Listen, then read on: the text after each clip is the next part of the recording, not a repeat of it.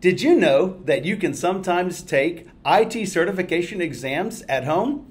Hi, I'm Michael Aldridge, Senior Content Developer at Boson Software, and I'm here to help you choose whether to take your exam at home or at a testing center. Both of these options have upsides and downsides.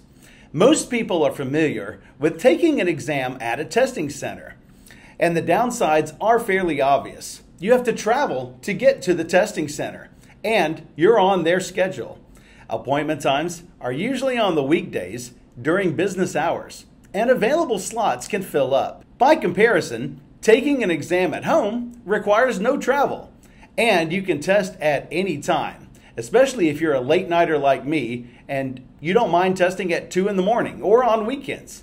Sounds pretty great, right?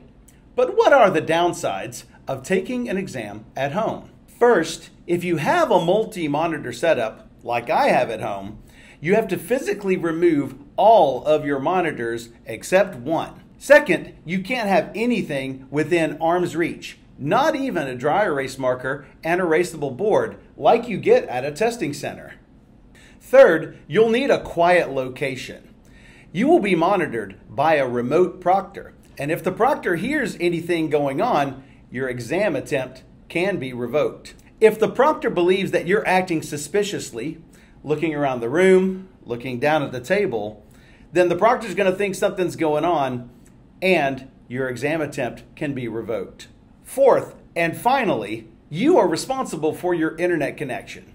If the internet goes out at a testing center, then the testing center will get you rescheduled.